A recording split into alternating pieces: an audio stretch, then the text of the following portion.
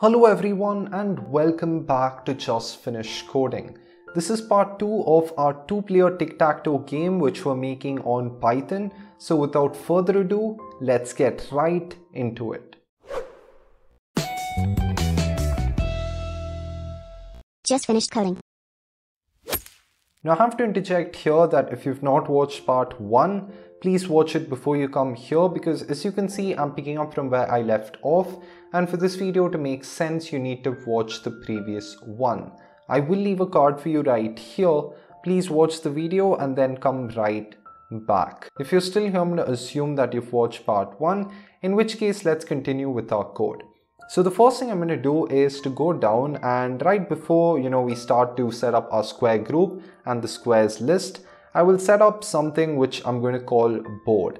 And this is basically going to store what each square of the board contains as its content attribute. So I'll be having nine different squares, but since I'm going to start the square numbering with 1, I'll make sure there are 10. So instead of just typing in 10 open and close brackets, what we can do is type it this way with a shortcut. So you can just type in not brackets, open and close quotes. So this followed by a for I in range 10. Okay, and what this means is for I in range 0, 10, and this means that there will be i's from 0 till 9, okay, 9 included, and in this case 10 is not going to be included. So we'll be having 10 of these within our board list, but we won't be considering the first one because it's the index of that particular open and close strings, open and close quotes, is going to be 0, so we won't consider that at all.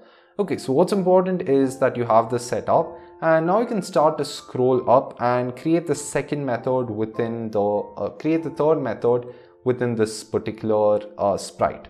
So you can call this def clicked, and that's what I'm going to call it. It sounds pretty much like what it's intended to do. So to use this, we first need to use a variable called turn. So I'm going to say global turn, and I know we don't have turn set up yet. So what I will do is scroll down and set the turn variable probably right after we set up our board. So I'll see turn is equal to x, just like this, and your error should disappear here. So global turn, and after this what I'll do is I'll first check if self.content is equal to nothing, just open and close quotes. And basically this method is going to execute, not equals to, equals to. So basically this method is going to execute when we click on a particular square, and I only want the square to change its image in case it's vacant and someone hasn't already clicked on it. So for example, if I choose the square in the center of the board and the next person tries to choose that same square again, I wouldn't want any output, and this if statement just makes sure that there is no output. So next we can start to see if the x and y position actually was within the particular image. And to do that, we need to enter in the x and y values into this particular method. So what I will do is set up two arguments. So I'll first have x val, and then I will have a y val. So first I'm going to say if, within this if statement, I'll say if self.rect dot collide point, and here I could just type in x val and y val, and this is just going to tell me it's going to return true or false, or it's going to return true in case these two values were within the particular square, and it's going to return false in case these two values weren't within the particular square. Correct? But since this image is a square, it really doesn't matter. So after this we can get into the next part, and here I'll set self.content to be equal to turn, because think about it, if it's the x player's turn and then the x player has clicked on that square, then we'd want the square to have x inside it in the form of its content variable. Next, what we can do is also make sure that the board list is updated to make sure that this particular item of the board list is set correctly. So what we can do is just say board within square brackets self.number is equal to whatever the turn is. So if it's the x player's turn, it's going to be X, and if it's the O player's turn, it's going to be O. Alright, so after we're done with this, we can start to have two different conditions. So the first case is if turn is equal to X, and the second case is if it's not equal to X and it's equal to O.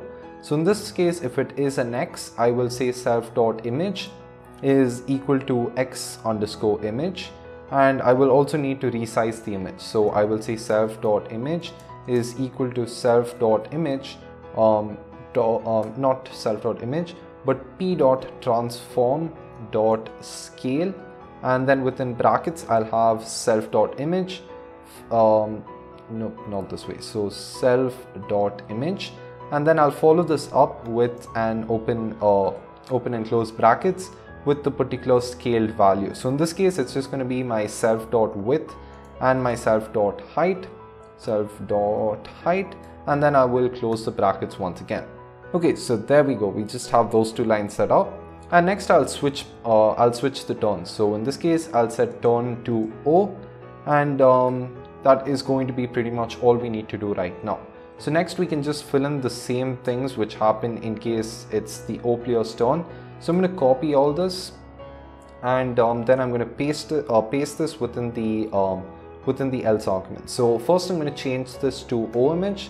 Then I'm going to change, I can actually leave the second line of code as it is, but the third line of code, obviously I need to change the turn to X, and that should be pretty much all you need to have within your clicked method.